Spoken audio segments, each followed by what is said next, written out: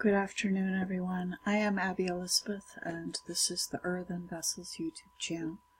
This channel is for Christian women, but anyone is welcome to listen. I want to speak to those of you who are my sisters in Christ about the wilderness. You know, Jesus Christ, the Son of God, after he was baptized, went into the wilderness driven by the Holy Spirit of his Father. And he was there for 40 days and 40 nights, and he fasted for 40 days and 40 nights. And then, when he was anhungered, he was tempted. He was visited by the tempter. So we can read of this in Matthew chapter 4, and may the Lord bless the reading of his word. And as then was Jesus led up of the Spirit into the wilderness to be tempted of the devil. And when he had fasted 40 days and 40 nights, he was afterward anhungered. And when the tempter came to him, he said, If thou be the Son of God, command that these stones be made bread. But he answered and said, It is written, Man shall not live by bread alone, but by every word that proceedeth out of the mouth of God. Then the devil taketh him up into the holy city, and setteth him on a pinnacle of the temple, and saith unto him, If thou be the Son of God, cast thou thyself down. For it is written, He shall give his angels charge concerning thee, and in their hands they shall bear thee up, lest at any time thou dash thy foot against a stone. Jesus said unto him, It is written again, Thou shalt not tempt the Lord thy God. Again, the devil taketh him up into an exceeding high mountain, and showeth him all the kingdoms of the world, and the glory of them, and saith unto him, All these things will I give thee, if thou wilt fall down and worship me. Then saith Jesus unto him, Get thee hence, Satan, for it is written, Thou shalt worship the Lord thy God, and him only shalt thou serve. Then the devil leaveth him. Behold, angels came and ministered unto him. You might be asking, why, Sister Abby, did you read this to us? Well, the reason why is because those who are young in the faith sometimes don't recognize what happens once we are baptized in Jesus' name. Once we have done what Jesus Christ commanded and be baptized in his name, that does not necessarily mean that now everything is going to be easy. As a matter of fact, usually what happens is there is a period in the wilderness where we are tempted of the enemy. And the enemy tries different things, as he did with the Son of God, and we're not above the Master. So what happened with him often happens with us. So one is to get us to do something that is contrary to the provision of God, to seek to find our own way, our own provision. And this is something that I run into a lot with various sisters who contact me. And the enemy tries to tempt us when we're new Christians into relying on things of this world that we used to rely upon, and tries to make us fearful. And we don't want to be doing this. So we can answer that with, Man does not live by bread alone, but by every word that proceedeth out of the mouth of God. So as Christians, we recognize that when we seek the kingdom of God and his righteousness first, that then all our needs will be provided for. And this is a promise. But it's not always just like instantaneous. It's a way of walking. And when Jesus was tempted in the wilderness, he was in the wilderness for 40 days and 40 nights, fasting and praying. And so we can see that sometimes what happens to us when we are young Christians is temptation that isn't immediately answered. And the reason for this is to strengthen our faith. I would say that every single Christian has a testimony of a wilderness experience where they were wandering in the desert alone, and they were being tempted on the one hand, and on the other hand, learning that in deprivation, in fear, and doubt, and temptation, to continually turn to the Word of God and answer these kinds of temptations from God's Word.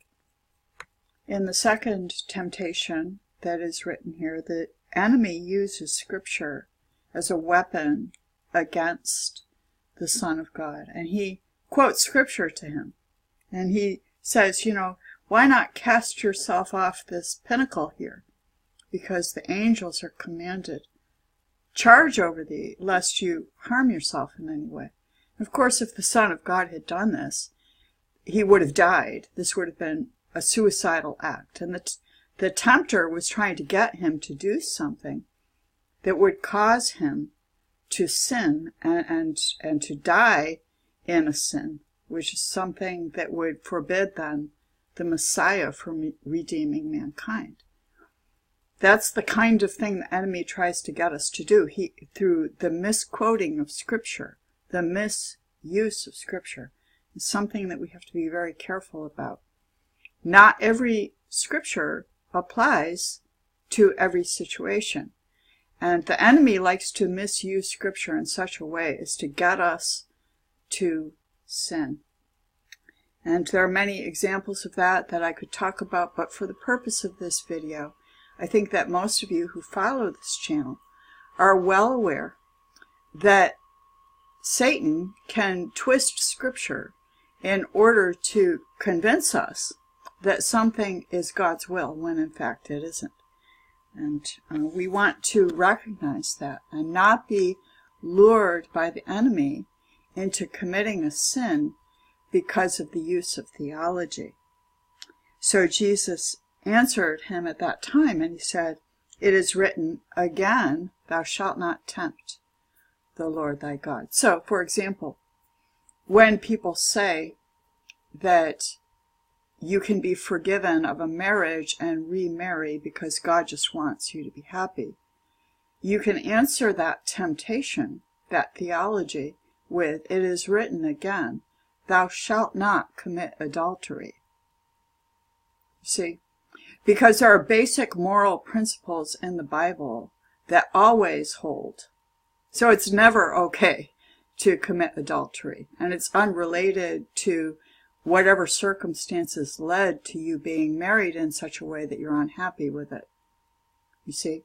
So we want to remember the proper use of Scripture in spiritual warfare. And we want to also remember that the enemy sometimes misuses Scripture to discourage us. And one way that the enemy does this is he'll say something like, well, the Scripture says that that those who don't have the Holy Spirit are none of his. And then if you haven't received the Holy Spirit yet, you can be cast into doubt about your salvation, because that's a misuse of the Scripture. And those who have obeyed the gospel of Jesus Christ and been baptized in the name of Jesus Christ for the remission of their sins are promised by God. The promise of God is for them to receive the gift of the Holy Spirit. And there's nothing you can do to earn it, and it's a gift, and it's promised unto you. And this is written throughout the Scripture. But the enemy will take a little portion of Scripture and whisper that into your ear to get you to feel fearful and doubtful and to give up on the promises only because you're waiting for the promises, and accuse you of having things like weak faith or doubt. Let me tell you something about God. God loved the world so much that he sent his only begotten Son to die for mankind's sin while we were yet sinners. And think about that for a minute. He sent his own Son, who was not a sinner, to die for sinners while they were yet sinners. So while we were yet lost in our iniquity and filthy and vile in the eyes of our Creator, He sent His only begotten Son, His perfect, holy child, who was without sin, to pay the price for us. And if you're a parent, you might be able to grasp the magnitude of this love. Would you send your child to die for the sins of some other person? Would you do that? Because that's what divine love is, and that's what God is like. So once we're saved, we've been baptized in the name of Jesus Christ for the remission of our sins. God isn't now sitting up in heaven saying, oh, yeah, but you have weak faith. I think I'll send you to hell. God isn't like that. The enemy is like that, and he would like to convince you that you're unworthy, and therefore you're not going to make it. And this is a trick of the enemy. God loves people and wants them to be able to be saved, and has provided a way for them that not one of us deserved. Not one of us deserved. And when the enemy points out to you that you're unworthy, well, guess what? We're all unworthy. The difference between a human being who's a sinner and a fallen angel, such as Satan, the difference is that we can repent and be redeemed by the blood of Jesus Christ. And a fallen angel cannot. Satan is envious of human beings because we can be saved by the blood of Jesus Christ. So he does everything in his power, including twisting Scripture, to convince us that we're unworthy and that we're not going to make it and that God is going to reject us. And it's just not true. These are things that are perversions of the Word. Now, it is possible for a person to willfully turn away from the goodness of God. That is possible. It is possible to sin against the Holy Spirit. But believe me, the young Christians who come to me who feel doubt and fear about their faith, that this isn't at all what's happening with them. What's happening instead is they have weak faith because they're young. And God, our Heavenly Father, looks at this young Christian with compassion and grace and mercy. And when we as a young Christian turn to Him in sincerity and cry out to Him and say, Father, my faith is weak. Please help me. He will, because He's a good and loving Father. So, the third temptation that the devil tried with the Son of God was to get him to bow down before Satan in exchange for the things of this world. And this is something that is a very serious matter that none of us wants to do. But it's basically about when we are saved, once we've been bought with the blood of Jesus Christ, we no longer want the things of this world. And Satan tries to tempt us into wanting the things of this world. And when we seek after those things, it's a corruption of our faith. It makes us into lukewarm Christians because we want to be Christians, but we also want the things of this world. And that waters down our faith. And that's something that Satan does in order to gradually lure us away from the kingdom of God.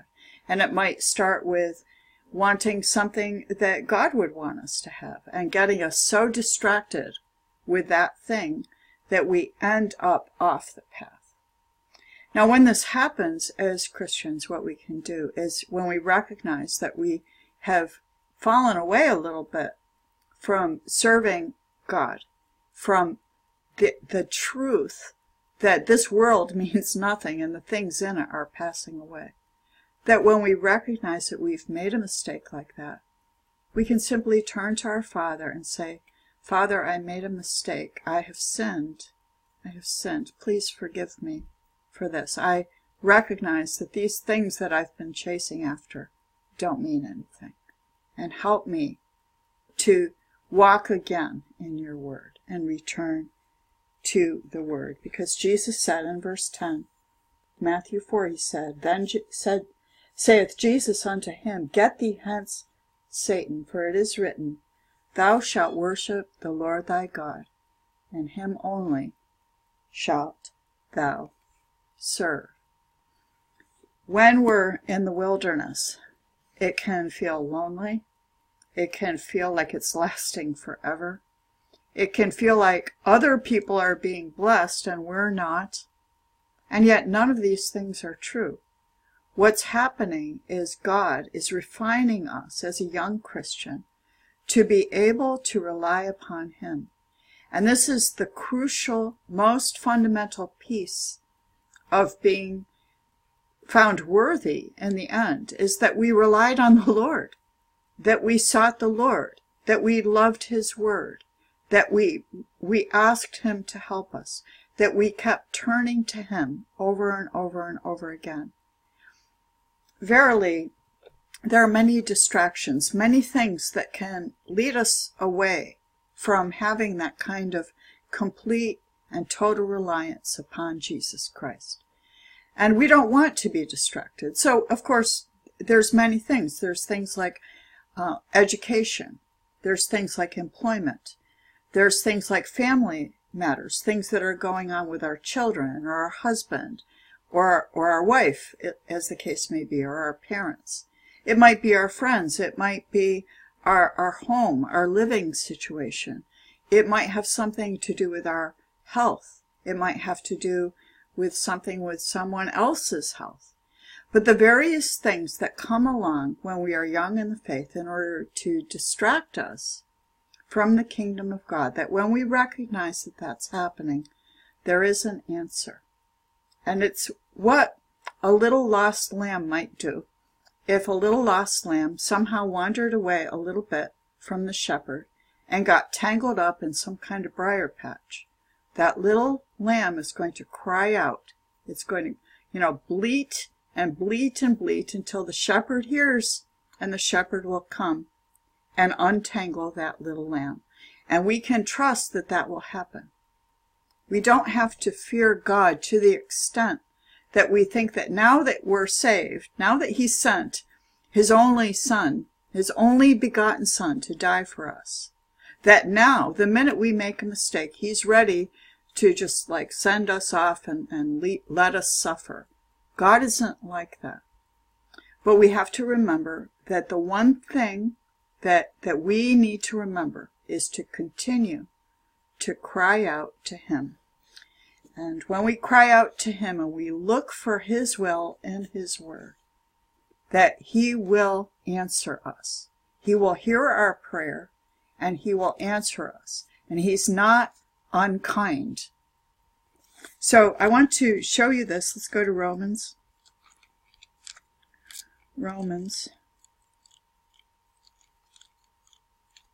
Keep going by it. Romans chapter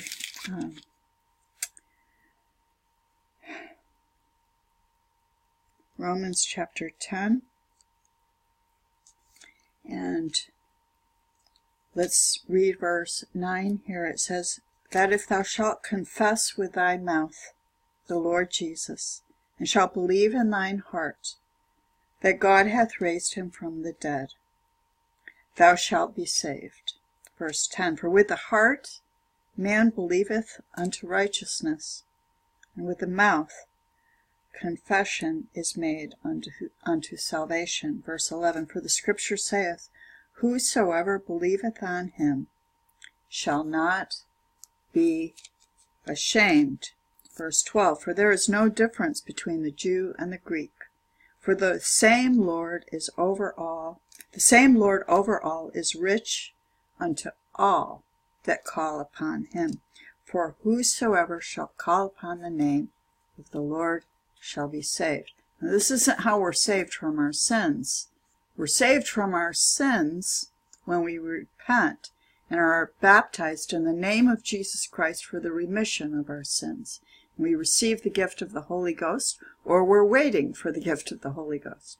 That's how we're saved from our sins. But the way that we're saved from the briar patch when we get tangled up is when we call upon the name of the Lord, believing in his resurrection, knowing that the Son of God not only died for human sin, but he was resurrected by the Father into eternal glory. And that when we have obeyed his gospel, we are promised the gift of the Holy Ghost and the ability to walk in righteousness until we attain the kingdom. And when we run into difficulty, we call upon the name of the Lord. When you're in the wilderness, we do as Jesus Christ did when he was in the wilderness. And he continued to speak the word of God, to trust in his Father, and to call upon his Father for assistance. And the word of God is where we find assistance.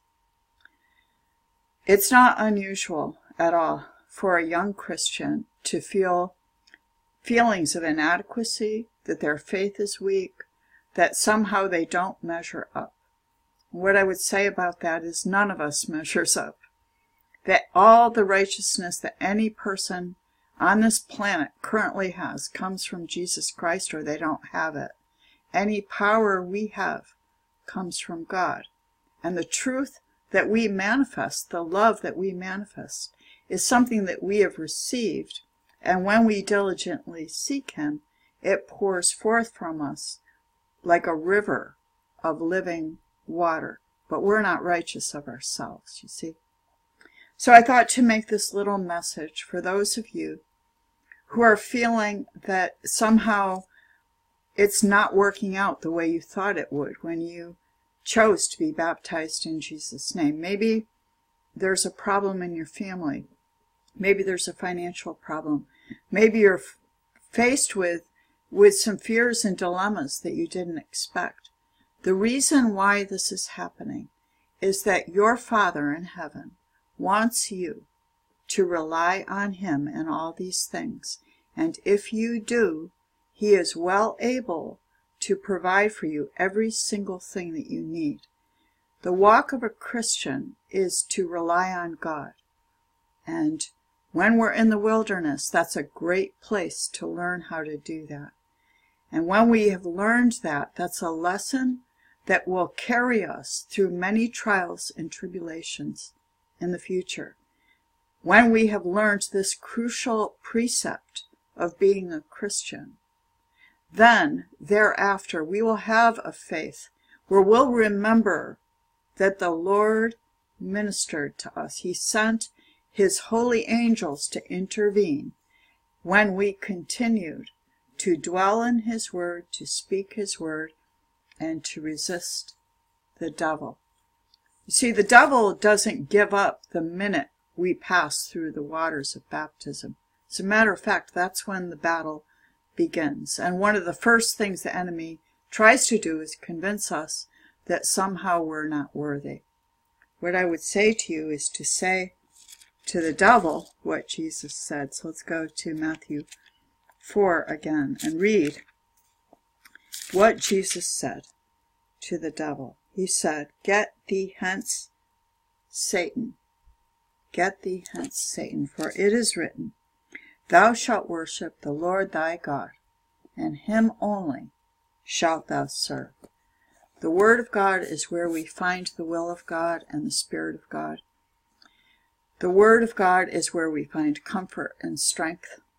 And the enemy will do anything he can to distract you from that. The minute you sense that happening, that's the time to open the Word of God and get on your knees and cry out to the Father for him to help you. And he will, because he loves you. All right then, I remain here for you. Feel free to email me or comment in the comment section below. And may the Word of God go forth today and bless many. In Jesus' name, amen.